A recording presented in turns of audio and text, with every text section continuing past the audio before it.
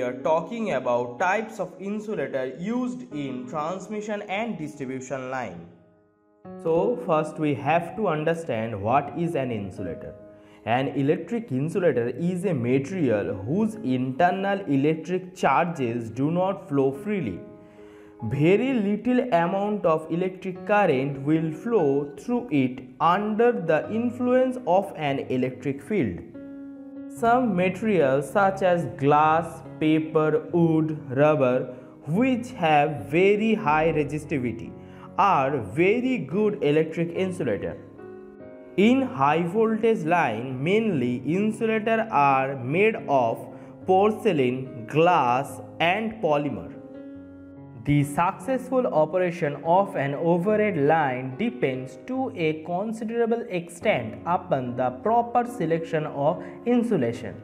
There are several types of insulators, but the most commonly used are: first, pin type insulator; second, disc type insulator; third, suspension type insulator; fourth, strain type insulator; and fifth, shackle type insulator. First, pin type insulator.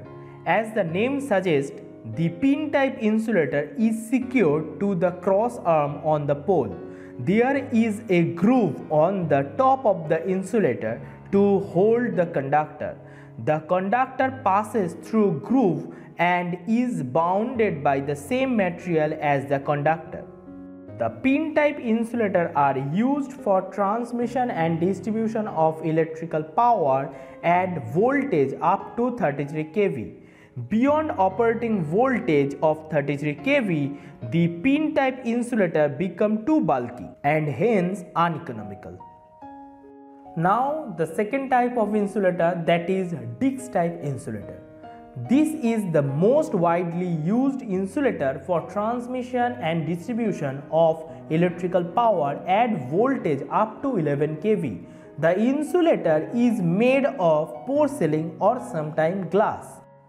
Now the time to talk about the third type of insulator, that is suspension type insulator. The cost of pin type insulator will increase if the voltage capacity increases. Therefore, this insulator is not economical preferred beyond 33 kV. For higher voltages, it is usually practiced to use suspension type insulator. A number of porcelain disc type insulators are connected in series to form the insulator. Each unit of disc is designed for low voltage, say 11 kV. The number of discs in series will vary with in working voltage. If the voltage is 33 kV, then 3 disc type is required in series. Some advantages for suspension type insulator. First, suspension type insulator are cheaper than pin type insulator for voltage beyond 33 kV. Second, if any one disc is damaged, the whole string does not become useless because the damaged disc can be replaced by the good one. Third, depending upon the working voltage, the desired number of discs can be connected in series.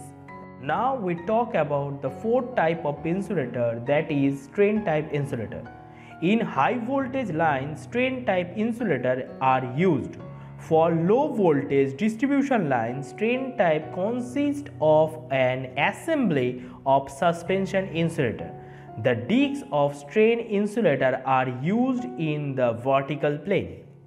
Last not but the least, shackle type insulator. In early days, the shackle insulator used as strain insulator, but in low voltage line they are also used such insulator either in horizontal position or in vertical position. They can be directly fixed to the pole with a bolt or the cross arm. The maximum withstand voltage for this type of insulator is 440 volt.